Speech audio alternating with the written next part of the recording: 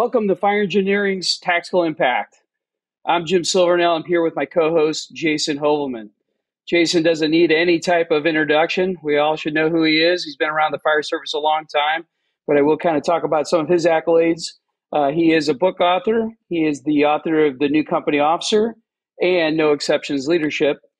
He contributes to fire engineering, and he is also on the advisory board for FDIC. His day job is he's the fire chief of the Florissant Valley Fire Protection District. And Jason, it's going to be an honor to have the show with you, and thanks for being here.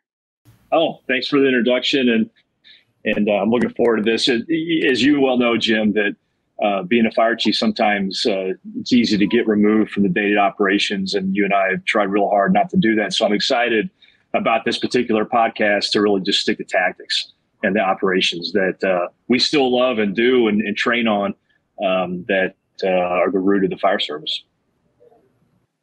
We're very fortunate to have on our inaugural episode, our first guest is going to be retired Deputy Chief Anthony Avillo. Anthony retired from the North Hudson Regional Fire and Rescue. He really needs no introduction. He's a friend of both Jason and I, and well known throughout the fire service.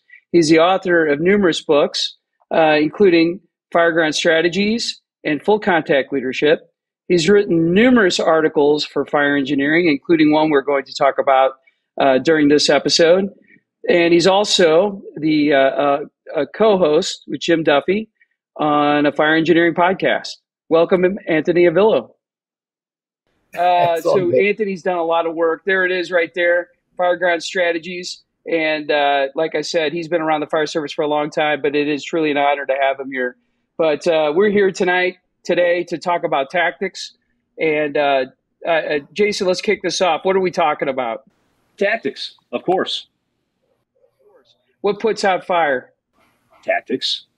That's Nothing right. but No tactics. Gimmicks. Nothing but tactics. We're not going to talk about gimmicks tonight. Today, we're going to talk all about tactics and how it relates to you. And how it works in your agency. And also, we're also going to get up some plugs for our fire engineering here, FDIC, and really dive into to fire engineering itself. All right, so let's talk about tactics a little bit. That's going to be the first thing. Jason, let's talk a little bit about tactics and strategy. Would you agree that strategy is pretty much similar for all of us in what we do? And Anthony, please chime in throughout this conversation. Yeah, I think so. I think the difference is obviously your geographic setting, the resources you have, but the overall strategy is the same, and that's to protect and preserve life and property with the resources and the abilities that you have wherever you're at. I like how you said the abilities, because that really affects something, and that affects our tactics. I think one of the important things that we need to talk about is how tactics can differ from agency to agency just because of your capabilities. And, just if you think that you can fight fire like the FDNY, or how you can fight fire like Anthony did in New Jersey, I think you're mistaken from the way we do it in the suburbs. But really, there's three major variables, I think, that affect that. And really, we should bring those up, and that's your resources, your staffing levels, and your response area characteristics like you brought up.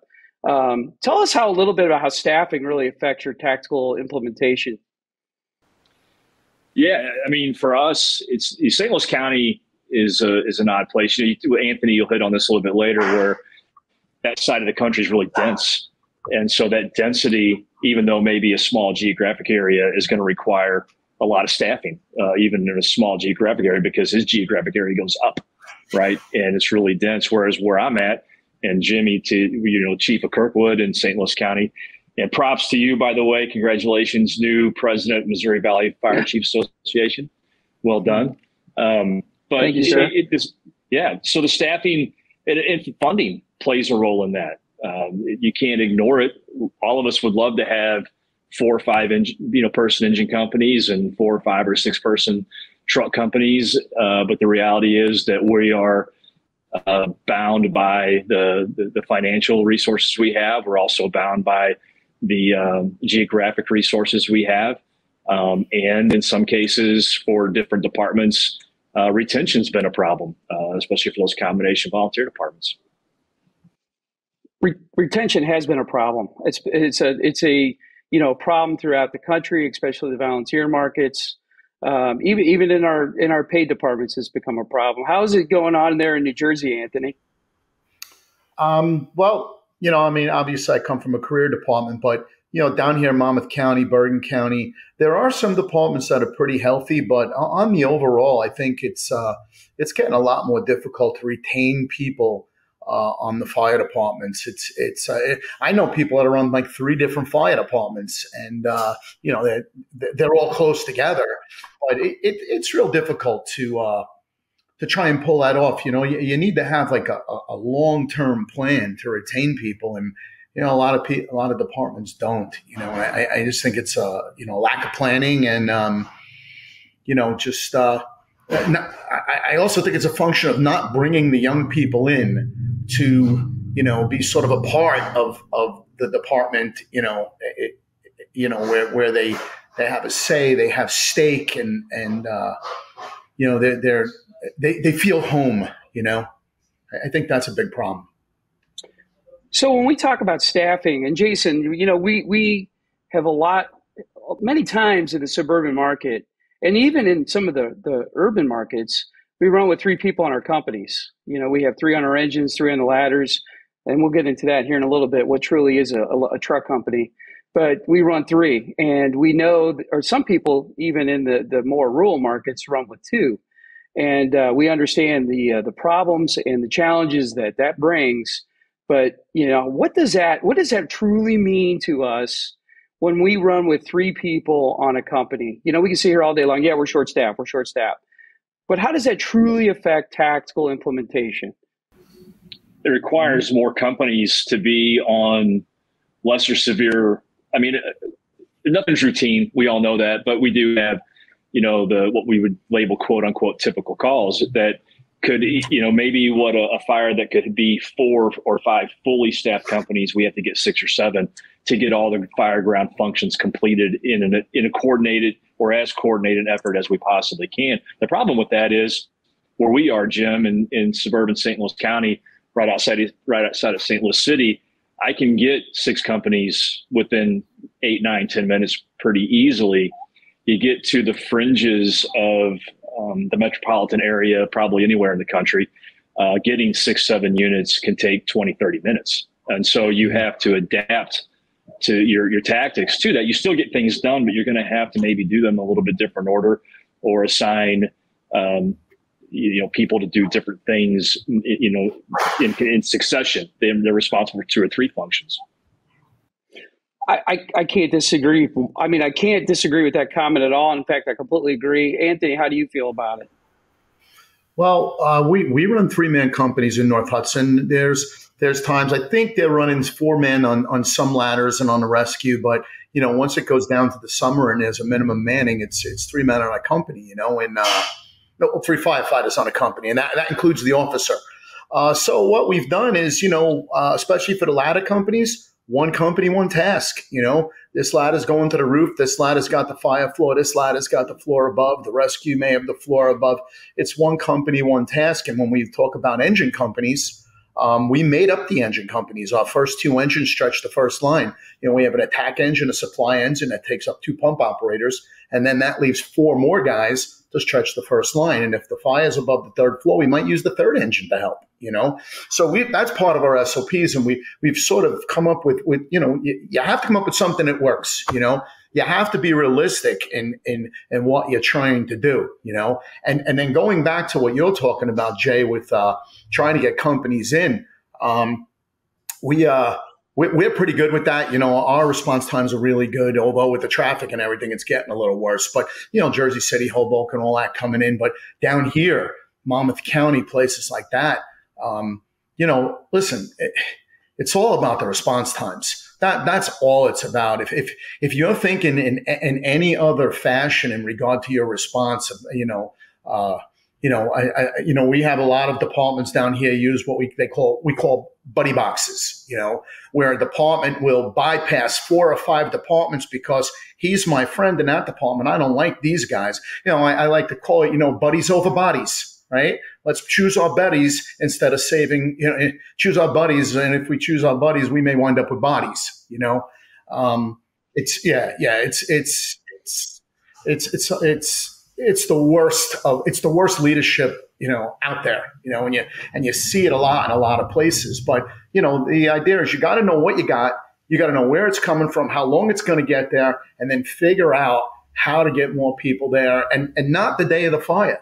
That has to be done, in setting policy and working out mutual aid and automatic aid agreements. That's when that stuff has to be done. So the day of the fire, nobody's trying to figure it out because it's too difficult to do when, you got fire and people jumping out windows and exposures and everything else. I like what you said about the combination of companies, and that's really where a lot of our tactics come into differential with the bigger urban environments. When you look at the ideal hose line, it's the nozzle, the backup, the boss off to the side, and the corners firefighter. And, you think about that, that's a 5-person engine company. None of us have that. But when you combine these units together, these companies together, you can make that happen effectively. Our SOG used to call for first 2 lines come off right away. Well, think about that. 2 lines with 2 people on them going to the front door. The problem is we get away with it because a lot of our fires are room and contents on the same level. But then lo and behold, we get that fire that comes in. It's above grade, below grade, people trapped. You got forcible entry issues. You got ventilation issues. And all of a sudden, those crappy tactics don't work. So, these are the tactics 100%. This is where you have to really make your tactics work for your agency and alter those tactics to make it work. And it goes also back to what you were talking about with the truck companies. We cannot split 3-person truck companies unless you deadhead the apparatus, and even then you shouldn't deadhead, the ladder if it's in front of the structure. So you're going to have one function. You're either going to the fire floor, you're going to floor above, or you can't split your companies. So you're going to have multiple companies that are working like trucks, and that goes back to our second variable, resources. Where Jason and I work, we do not have true truck companies. We have, quints, we have engines. I know it's hard to believe in the East Coast that you can't operate a fire without a truck. I'm already ready for it. And believe me, I would love to have truck companies in every one of my engine houses. But Jason, is that ever going to happen here? Not in my career. No. No. And there's a lot of redundancy in that. Yeah. So, in our suburban markets, particularly the Midwest, you don't see that. So therefore, you have to have a standard operating guideline that builds in truck company work. As you know, you'll have arguments all the time. Well, we don't have truck companies. We don't do truck work. That's a load of baloney. Truck work is what makes the coordinated fire attack work. It makes it happen. Hey, what was your favorite job, Jay? What did you do when you came off the apparatus? Did you like doing truck or engine work? I already know this guy's answer, but I'm going to ask him here in a second. It was engine work. I was an engine guy at heart, but spent all my time as a captain on a quint. So I was in a squad company, and I absolutely loved doing the truck work. If my crew didn't get a hand on a nozzle, I wanted to go either be fire floor truck or at least getting on a roof. I mean, that was the way to go. And I know this answer, but I'm going to ask this guy. What was your favorite work? The real firefighters are on the ladders. There it is. Listen, I was always much better at breaking things than I was at putting things together. I'm a bull in a china shop, and my favorite job in my entire career was ladder company captain. It was just a great job, and you got to see a lot. You got to improvise a lot of times and find out what works and what doesn't. It was just what I liked to do. We're going to have a lot more on this in upcoming episodes, but we got to get moving along here. We got a lot in store for you for this episode. But real quick, before we go, though, we all serve time as battalion chiefs. I want to hear about your experiences, Jay, in that battalion chief's car. What were some of your favorite experiences? And kind of give me a little bit about some of your challenges. Did you play traffic cop, or did you watch the SOG happen, or did you have to do a lot of the ordering yourself? So to the first question, as far as like, favorite calls or fires, they were all my favorite. Any fire I went to was my favorite fire. But and unfortunately, we go to, relatively speaking, we're pretty busy up here. But on a couple occasions, one actually, we're getting close that time of year. On the 4th of July, had two houses going at the same time, and it was a good challenge with allocating resources early on to solve that problem. And then I don't want to say I enjoyed them, but I was always challenged with the multifamily fires we get up here, which are fairly frequent, and those and having rescues and doing that as it relates to the traffic cop or the SOG driven tactics. It really would depend on who started. It kind of goes back to that, as the first line goes, so goes the fire. And depending on how the first company operated would depend on how the following companies would operate. And I always had to just pay attention, because my first company might be a mutual aid company, depending on what was going on that particular day. And so, or I may be the first battalion chief in a different district or different jurisdiction. And so sometimes you have to give those orders, hey, or sometimes it wasn't necessarily giving the order, it was confirming that they were going to do this. So that I knew going in that they were going to do fire attack. The second truck was going to facilitate the first line and get water supply. Third unit was going to be doing the truck work things. And sometimes it was more just confirming that they understood their role. And sometimes it was giving the order. And sometimes it was sitting back and watching it all happen. And it just was kind of, it was fluid in that regard. How about you, Anthony?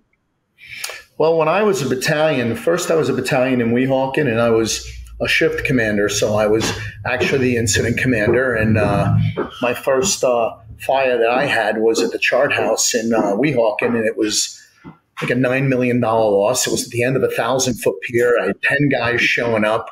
When we got down there was 600 people in the place evacuating. Our water supplies had to come from the main road all the way down. So we had all these big, long relays. We had fire boats out in the river, blowing the fire into the building. It was all uphill after, it was all downhill after that, But when we got to the regional, North Hudson Regional, and there was a deputy in charge of the shift, as a battalion, I got to do hands-on stuff, and, well, not hands-on, more sort of, I got to play a little more. I'd be an interior division commander on the fire floor. I'd be a roof division commander on the roof. I might be in the exposures. I would be that second layer of supervision around the fire area. And that was the best part about being a battalion chief. The part that sucked really was, you're also a delivery boy and a paper boy, and, you're in charge of 6 companies and you're out there delivering paperwork and all that. But when we had fires, that was good. That's what I missed when I was a deputy. The ability to, not be shackled to a command post and be able to get and do some hands-on stuff. And just kind of, just get that feel of the incident, I mean, you guys know what I'm talking about. Yeah. I like to call that a super tactical position, those division supervisors, because you're between that strategic and tactical, but you're still, that super tactical position or function, I always like to call it definitely the most fun. Super tactical. Yeah. Going back to my experiences, one of my favorite things was, when everything went right. I mean, not everything goes right on a fire. We know that. If you sit here and say everything went right, you're lying to all of us. We've all had that. But when you're in that car, and and I will brag, we have a very good standard operating guideline here in St. Louis County that we've put together. The mutual aid companies work off it pretty well in certain areas. I would say most areas. But it all, everything is taken accounted for, because we don't have truck companies. We have to build in the truck work. But when I was a battalion and I got there and I saw my battalion go to work and they did everything according to the template, and also off template, because, the guys in the people in the front right seat have got to have the ability to make those decisions off template, off script, Anthony, to make it work. And I think that, when you sit there and you watch that, and all I do is watch, and I'm like, yeah, this is going great. I think that was what really made my day. When everything went, not everything goes that way, obviously, but that's where it all pays off. But Mm. all right, And when let's it get goes right, moving. it looks like a symphony. Like It's a like a symphony, symphony when it goes right, you know? Hmm. or like a football play where everything goes perfectly. All the blocking happens, and all the parts work out great. Hmm. Let's move forward here. What's on next for the agenda here, Jay? So we want to give some props and recognition to the magazine. The whole reason we're here and what we all grew up reading and put so much value into over the years. Anthony was an influence for me through Fire Engineering Magazine books and videos long before I ever met him. And we can say that about a lot of the people that we've admired, and they've either mentored us directly or vicariously through the mediums. And so we wanted to look at fire engineering and kind of let people take a look at what the June issue had to offer very quickly. And the issue had some really good stuff in it. The Volunteers Corner talks about occupational health and safety from Brian DeBull, and how volunteer fire service can be compliant with those things, which can be a very difficult task. I think everything's harder at the volunteer level. There's a good article by Tim O'Connor from the Training Notebook about covering the essentials and training and search techniques, something that we all know there can be a disparity between what some of the textbooks teach and what we really need to be doing in these buildings as it relates to contact, positioning, and size. I don't think enough emphasis gets spent on size of rooms as it relates to how we search. There was a real good FDIC hot class once I took on search. I don't know if somebody wants to elaborate on that. Wait, tell us a little about your search class while we're here. Well, it was the search class was in the often imitated, never duplicated world-class truck company search. We had great instructors there. Mike Nasta was basically the lead.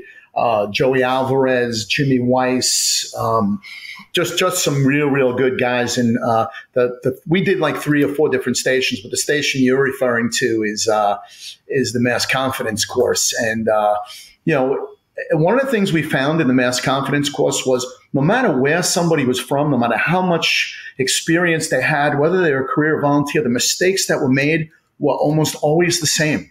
And it was really interesting to kind of see that. Like, for instance, one of the rooms we had there, the only way out was to go up and out a window, to just move forward. Well, it was more like not necessarily a window, but I mean, it was a window, but we didn't make it like a window. It was moving further into the building and getting through the course, and I can't tell you how many people just went around that room in circles trying to find a doorway, and the lesson they learned was you can't find a doorway, reach up and find the window. Don't search 6 inches off the floor. Make sure your hands are going up. You're searching all around, remember in a residential dwelling, you're usually never more than 5 feet from a window. In a commercial, it's a whole different ballgame. But, we saw a lot of the same mistakes made, people sounding the floor, but sounding the floor with the weight on the tool. So if the tool disappears into a hole, the guy follows it right into the hole, same with missing stairs. But it was a real good eye opener. And I still actually, in all my editions of Fireground Strategies, I use the lessons that we learned. It's in the last chapter, actually. I use the lessons that we learned in that course, which, I haven't been involved in quite a while. In the book, because it's just such, there you go. They're just such good lessons to learn, and, for instance, also, and I don't want to take up all your time here, you find a larger victim, and which you're usually going to find first. And in our sort of frenzy to get that large victim out, there might be a kid right next to them or a baby that we miss, Same thing with event end to search. Rather than sounding the floor first, sweep that floor because there could be a victim under that window. These are all things we learned through that course, and it was really valuable to us, and I'm hoping it was valuable to everybody else. I mean, obviously you still remember it. I'm sure you still have nightmares about it, but it was a lot of fun. I really, really enjoyed that part of the teaching. The reason I was so rudely cut off Jason here is because there was a correlation between your class and this article. I really like how he in the article put, you get taught one way in your rookie school, but really reality is something a little different.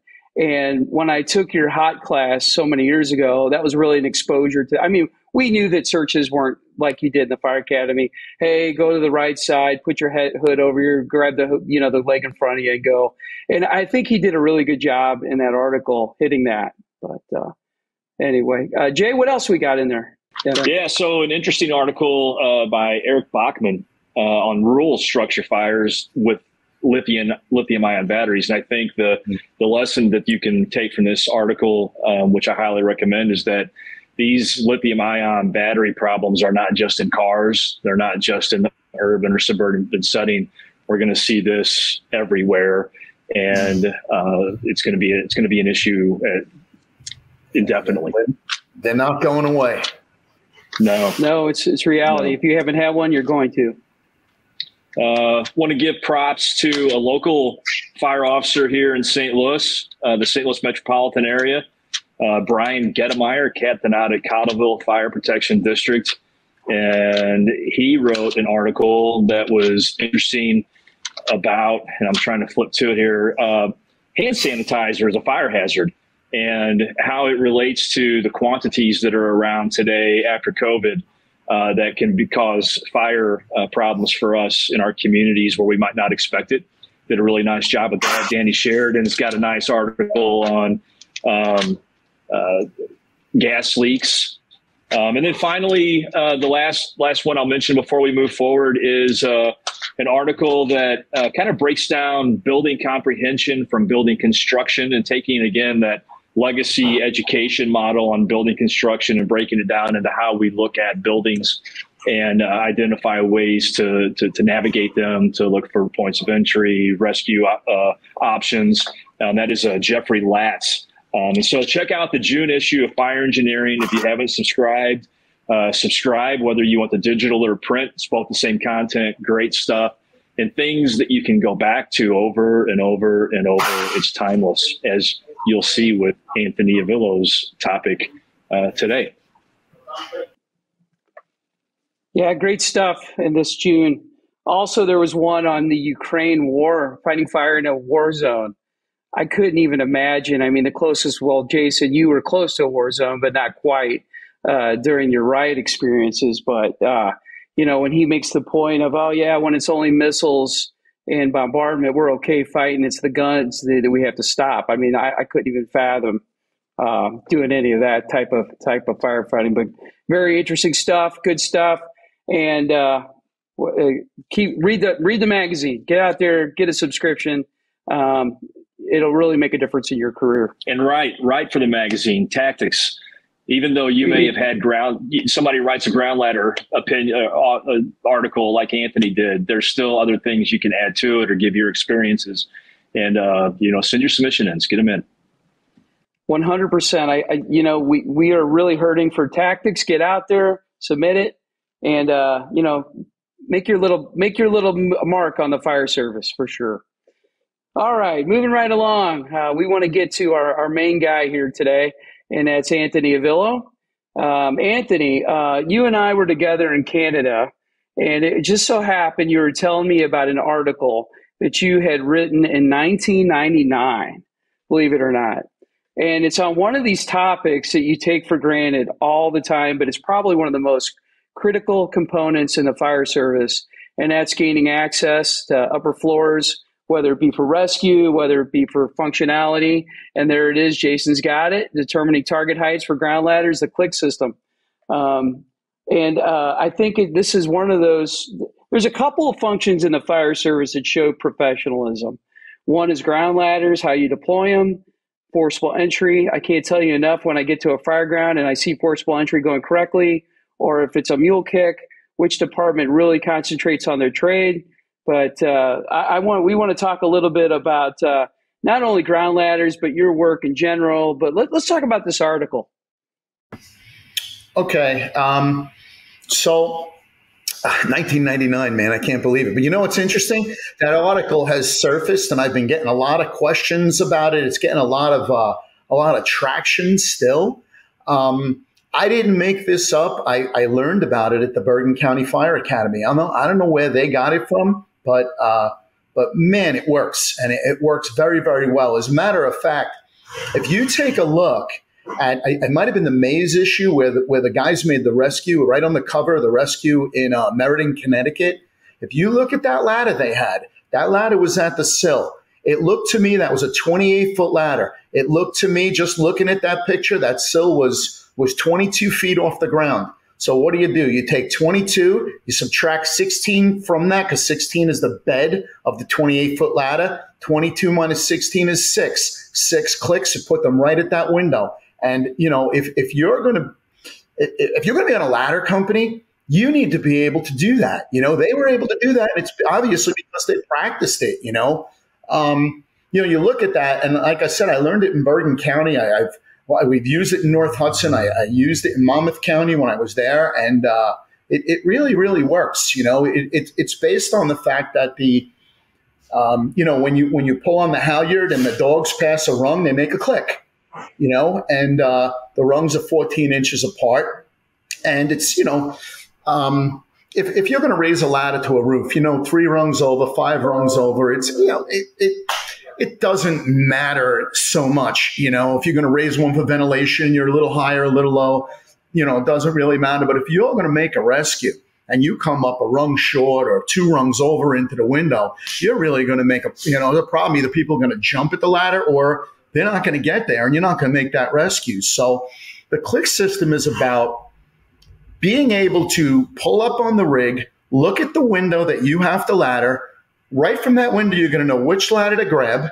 You're going to know how far away from the building to put it, and you're going to know how many clicks to pull to get it right to that window. And that's what that article's about. It requires you to know the bed length of every ladder that you have. And most bed lengths are pretty standard, but I've seen like ladders that, especially in Monmouth County, ladders that have 32-foot ladder, a 25-foot ladder, and that's okay. But you have to make sure you know what the bedded length of that ladder. And basically what you're doing is you are looking at the target height, which is generally the window sill, and you work your way down, from sill to sill on most of your buildings, you guys included, 10 feet. Commercial building might be 12. And if you're dealing with, maybe a McMansion or something, you may have to check that out in your own jurisdiction. Maybe go out and do some drills. Imagine that, right? So, it's 10 feet from sill to sill. And then if you're going to another floor, it's another 10 feet, and then you estimate it to the ground. So, if I'm looking at like a 3rd floor window, I might be, 26 feet from the ground, which is then going to tell me I can't use a 24 because 24 is better at 14, but I can't use a 24. I can only use a 28 or a 35. 35 is better at 20, 28 is better at 16, 24 is better at 14. When I was in Weehawken, we used to write that right on the ladders. So it would say 14/24, so that you didn't have to do any guesswork. You just knew, So if it was 26 feet and I'm grabbing a 35, 35 is better at 20. 26 minus 26 clicks is going to put me right to that window. If it's a 28-foot ladder, 28 feet is better at 16. My target height is 26. 26 minus 10, 6 is 26 minus 16, 10 clicks. And what we'll tell people is if you're going to estimate it and you're not really sure, always go up a click or try and use an even click because it works a little better with the click system that way. But if you go up a click, you can always pull the ladder out a little bit. If you go down a click and you're short, now you got to readjust the ladder. So I always tell people go out and try this. It's really good. And if anybody wants that article, you can get it on fire engineering in the archives, or you can email me, and I can make my email available. I have the ladder. I actually have the article. I got a PowerPoint that goes with it, and it works, man. It really does, and I'm glad people are aware of it, because again, I didn't make it up. I just put it out there. So I've made a couple assumptions over the years in both the car and in my position now, and correct me if I'm wrong. Do you agree or disagree that throwing ladders in general are one of the most taken for granted functions on our fire grounds today? Mm-hmm. Oh, absolutely. Well, listen, When I was a ladder captain and in North Hudson, they would throw ladders every day. Every day they're throwing ladders. Why? You talked about like the visibility, you can always tell when they screw up a ladder raise. When you screw up a hose stretch, nobody really knows. We do, but the public don't know. You screw up a ladder raise, you raise it upside down, you raise it backwards, you drop it. Everybody knows, that you're, they always know, you have to be able to raise your ladders. It is one of those things that just shows professionalism. And the other end of it is, you screw it up and somebody could be a casualty, including a firefighter. You got a firefighter at a window and a RIC team's raising a ladder and there's fire blowing out behind his ass. They better get that ladder up there. One of the things that I've seen in the training is the ladder raising is atrocious. It's atrocious. Why? Because they don't do it. We run our Fire 2 programs and we have to run a skill day. Because when we're doing all hands-on stuff, these guys, they don't even know how to raise ladders because they're not doing it when they're training. They're not doing it on the outside. You know why? Because they stink at it and they don't want to do something that they stink at. They'd rather, stretch a dry line around the back of the firehouse because that's what we always do. You have to eliminate your weaknesses. And that's a big message there. You made a good point. That's very visible. And, we always talk about the Washington Post test. There's going to be a defining time in your career where someone's going to be there either taking a video or taking a picture, and it's going to make the front page of the newspaper. Inevitably, it's going to be 3 a.m. or even during the afternoon. You get somebody trapped on a balcony, someone coming out of a window, and you go to throw that ladder, and you look like the Keystone Cops. And no offense against our brothers in blue, but you definitely don't want to put yourself in that situation, and you definitely don't want to take this function for granted. I often say, if you look at a building, if you look at pictures on Facebook or anywhere on social media, and you see a lot of ladders thrown on all the corners, it's a lot of these big departments, like Philadelphia or Boston or, and then you ask them, well, man, they do the ladders really well. It's because they learned through experience that they had tragedy on upper floors, or they learned from bad experiences, and don't put yourself in that, in that situation. Now, throw ladders. How many times have you gone after a fire and you looked and you're like, hey, there's a ladder on every side of the structure or every corner? You might be astounded when you take a look and you're like, holy cow, there was one ladder, hopefully at least one, if not, multiple ladders thrown above grade, especially if you're working above grade. Because we tell our people, hey, it's okay to do an oriented search above the fire floor, but you better have ways out. You better have a protection of a hose line below. But, if you go out and you look and there's no ladders to those upper floors, you're really not doing the brothers inside a service. So I think that, no, go ahead, Jay. Yeah, along with it, and Anthony touched on it a little bit, and you guys talked about it with it not being a focus all the time and going out and training. And something that gets discussed in some of the classes I've taken that I used to pay attention to is because we don't do it that often, we don't size up the building for ladders very often. And the point to that would be you use the longer ladder on the shorter side of the building. And then when you get to the backside, you realize that the second option isn't tall enough or long enough because I know some engines in St. Louis County, they only carry a 28 footer. That's the longest they carry. And so being able to look and really size up a building for ground ladder placement, and you discuss some challenges, Anthony, in your book on fireground strategies on page 12, and just speak a little bit on how you have to take into account elevation, gangways, things of that nature, and sizing up the building for putting the right ladder at the right place. Well, one of the things we have in our jurisdiction, North Bergen is the second hilliest place in America next to San Francisco. We have hills that have railings on the buildings. I mean, it's an extremely hilly place, and there's ice there. So sometimes if you have an issue there, you're hoping that you can use the aerial, but then you have wires, So we have the step chocks, and we utilize step chocks when we raise the ladders, When you're dealing with things like parked cars, you're dealing with barriers, things like that, you got to know how to do a beam raise. You got to know how to do a flat raise and a pivot. And these things all have to be done, like very quickly. Somebody's at that window, it's got to be done very quickly. And we practiced that all the time. We also practiced the one-man raise.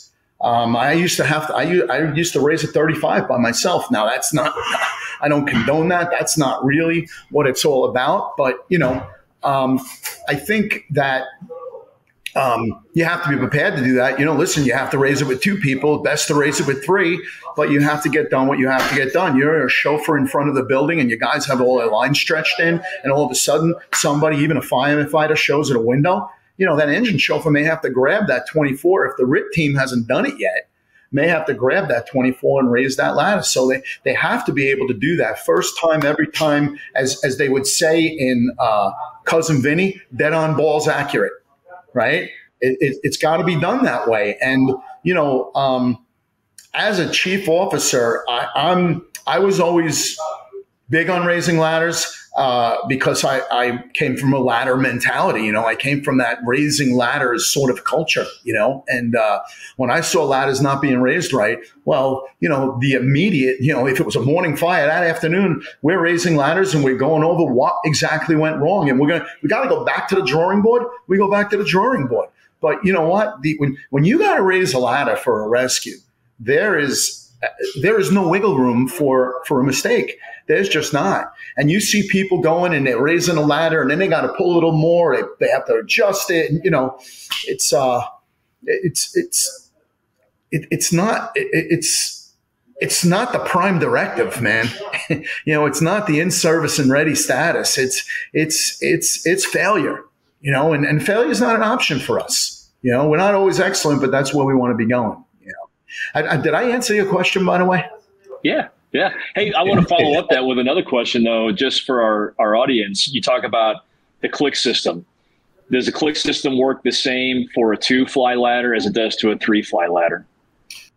It does. However, that's a great question, and I failed to talk about that. It does, but with a 3-fly ladder, first of all, I don't know why people have the 3-fly ladders. They're so friggin' heavy. But I know on the quints and stuff, that's usually a pretty common thing.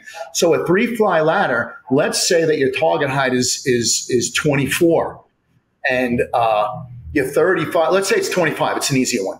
Your 3-fly 35, all right, is bedded at 15. So if your target height is 35 and your ladder is bedded at 15, there's going to be not 20 clicks, but because 2 sections are moving at once, you have to cut it in half. So it would be 10 clicks. So whenever clicks you come about in, because the click system doesn't really take into account the ladder using. You have to get the target height down. That's footage. Whatever your footage happens to be, whenever you figure out the clicks, you have to cut it in half when you have a 3-section ladder. Otherwise, you're going to be going, twice as high as you need to because both sections are moving at the same time. So, okay. And again, all this stuff is in the article. You know what we used to say too? We used to say if you are above the second floor, subtract the click because it moves 14 inches instead of 12. But what we've noticed is don't even worry about that. Just pull the ladder out a little bit. It's not going to be that crazy of an angle. Pull the ladder out a little bit. You always want a little bit less steep angle if you're doing a rescue anyway. So above that second floor in the article, it's in there. And I think it's in the PowerPoint too. I would say you can use it if you want, but I would say disregard it. The other thing you have to worry about, and just so remember, elevation at the ground level. Okay? If your ground level grades off at the building, that may cause you to come up short with your click system. So you have to take a look at that, all right? Because sometimes, you might be on a driveway, you might be where it's not concrete or tar, it's grass or dirt, and it may sort of slope off. So that's something else you have to consider. But again, all these things are going to have to do with training. You got to train on this. You got to look at this, and you have to figure out, and you got to take yourself out of your comfort zone with what you're doing, and you'll get better every time you do it. So we thank Anthony for being here today. And in addition to this awesome article, I know we go back and forth, but Anthony is a wealth of knowledge for not only the fire service, for fire engineering, but he has really performed and he has produced for all of us. We can't say enough about full contact leadership. We can't talk enough about fireground strategies. But this is one of the guys that if you want to learn something about tactics and strategies, go and find Anthony Avillo. I want to ask him one more question, Jim, on ground ladders. I appreciate you got it. Yeah. So validate me a little bit, and I'm humble. Yeah, and because of that, I know you'll know the answer to this. So there's always been a I don't want to say a debate, but there's been a conversation, and I don't think one's right or wrong as way you set up your ground ladders. As people will take the rope and stretch it and tie it to the bottom rung of the second flies. They don't have all this other stuff going on. Halyard, yes or no? Tie it, yes or no? Why not? Okay, I thought you were going to say solid bore or fog mouth. Not this time. Yeah, you know what? I've seen it both ways. I got to be honest with you. I'm not a fan of keeping it tied. I think that while it may save you a step, it also may trip you up if something happens where it gets tangled up or something. I'm not really sure. Our ladders are never tied like that. Our ladders are always the halyard is loose. It's got a clove hitch. Listen, you know what I always think about that?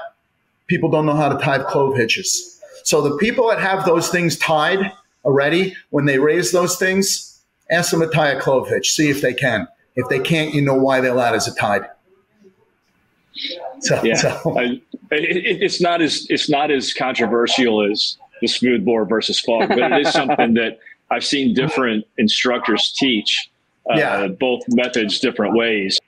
Yeah, listen, it's okay if it works for you. That's fine. You know, that's the beauty of the fire service, man. You know, and one example that was brought up, Anthony, and I've not experienced this personally, though I have heard firsthand account of this happening, is raising an extension ladder that's been extended to a victim who is in distress and grabbing the tip and disengaging those locks that could cause a problem is one reason, to tie the halyard as you extend it. And I don't know if you got an experience with that or not.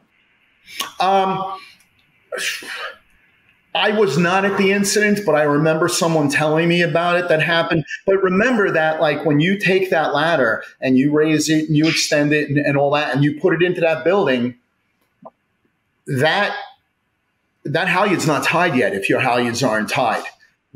So that may be an argument for tie the halyard, I guess. Maybe, but that halyard's not tied. However, if you're good at what you do, a guy can tie that halyard in about 5 seconds. Just zip, zip, zip. It's through. It's done. But I have heard that happen. And I think it happened one time. I kind of remember someone telling me about it, but I wasn't at that incident. That could happen, and that would be a valid argument. I'm not so pigheaded. The Joe Pesci. Yeah, no. Hey, there's different ways to do things in this business, right? Yeah. We never did it that way. Yeah, that's the beauty of the different instructors and the different experiences and getting out of your own sphere and talking to guys like Anthony and different people that do a lot of truck work and have a lot of experience with these things. Great. So, Jason, if somebody wants to be like Anthony and get their message out there, what's one great way to do that? Well, it would be to write an article for fire engineering would be one of the primary ways. Teach a class at FDIC. Remember, you got to start somewhere. And a lot of people have that anxiety of submitting. This year's is already closed. However, there's always next year. And we encourage everyone to submit. If they've got a great idea to further the fire service, please do. The next great author, the next great instructor is out there. Eventually we are going to all retire and go into, live in retirement at some point, sooner than later, who knows? But there is. But we got to find the next great ones, and that's what fire engineering is so great at, is finding those that talent base. But it's not as hard as you think. If you ever have any questions, get a hold of somebody. We're all out here on ideas on how to write an article. Start with a template, get your idea down, and somebody out there can help you because, like I said, there's a lot of information that we want to get from you. I've never fought fire in New Jersey. I've never fought fire in Canada. I've never fought fire. I want to know how it's done. So tell us how it's done and how you do it, and make it happen. Contact Diane, and we get in the article into the magazine. But definitely tactics. We need some tactical articles for sure. And the biggest excuse I hear when I talk to people about writing is that they think just because that topic's been written about before that their take or perspective on it's not important, and it is. It's just the conversation we just had about the halyard and about there's all these different techniques and different ways of doing things, and everybody's got different experiences. And the fire service needs and wants to hear from as many of those as we can. Yeah, we all started somewhere. We all had our first article. That one right there, I think might have been my second or something, maybe my third. But we all had our first article. And it's just a matter of having enough confidence in what you're doing to send it in. And look, sometimes they're not going to accept it, or maybe it's going to go online instead of in the magazine. But you know what? Everybody could do it. Listen, you're not looking at three geniuses here. You're looking at three people that have passion, and we put ourselves out there, and and we're no different than anybody else in the fire service. We just like I always say, how do you write a book? One page at a time.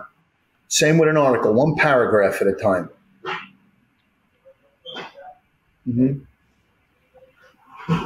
But I appreciate you guys having me on here today. This has been great. You're both really great friends of mine. I love you both. And the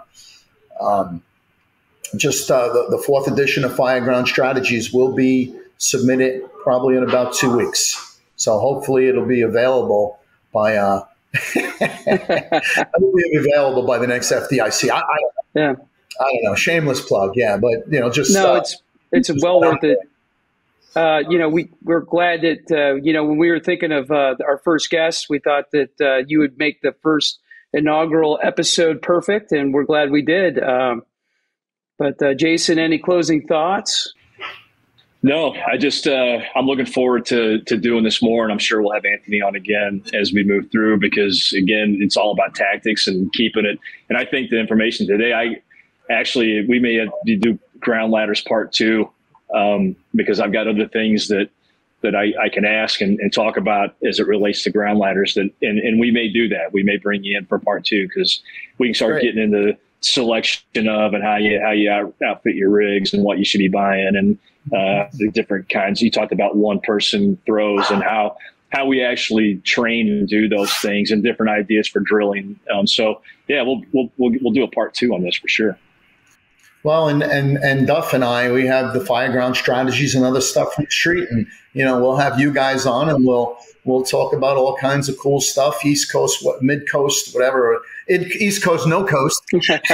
Mid Coast, Mississippi River, man. We got the Mississippi River. That's right, the Mississippi River on the banks.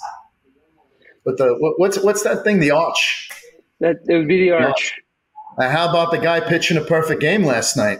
Yeah, how about that? Yeah, nice. Go Yankees. All good. Yeah. Go Blues. Yeah, there you go. Well, I think we can call it a wrap on this segment of Fire Engineering's Tactical Impact. We want to thank Ant. Yes, go for it. Sorry, Jimmy. How can they get a hold of you? Okay. I'm on Facebook. Anybody can message me. Hopefully I get it. But my email is deputy1, like deputy chief with the number 1, deputy1 at optonline.net. OPT online, all one word, .net. Deputy1 at optonline.net. You can contact me. You want copies. You want that article? I can send it to you. I can send you a PowerPoint that goes along with it. So you can train your own people. It's all about sharing the knowledge. Nobody owns the knowledge. Nobody owns the knowledge. It belongs to everybody. Which David Rhodes wrote about two editions ago, I believe. Mm-hmm. Outstanding.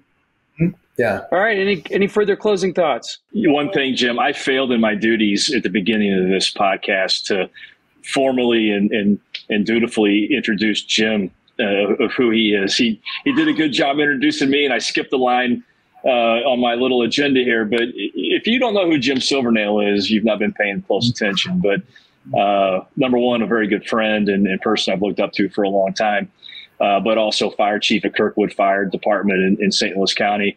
And then also author of Suburban Fire Tactics, which is probably 80% of the country and has had a huge impact on us. But don't let him fool you with all those accolades. He's a down and dirty firefighter at heart who we've come up through the fire service St. Louis County together. It's been a lot of fun, and I enjoy this opportunity.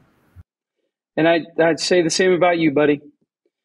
But now, thank you all, and I think we've had a really good show. And if you have thanks so much, man. Love you guys. Thank you, man. If anybody has anything they want to talk about on the next Tactical Impact, please find Jay and I, and we will get you on the agenda, and we will talk tactics. But for now, I'd like to thank everybody and sign off. Thank you very much.